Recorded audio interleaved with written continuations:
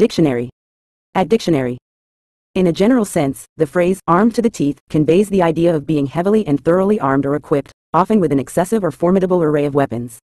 This expression emphasizes an individual or group's readiness for confrontation, suggesting an abundance of weaponry covering various aspects of personal or collective defense. It implies a state of maximum preparedness, where every conceivable means of arming oneself has been employed. While the phrase originates from a literal description of being heavily armed with weapons in a military or combative context, it can also be used figuratively to emphasize excessive preparedness or resources in non-combat situations, highlighting an overwhelming readiness for any challenge or adversary.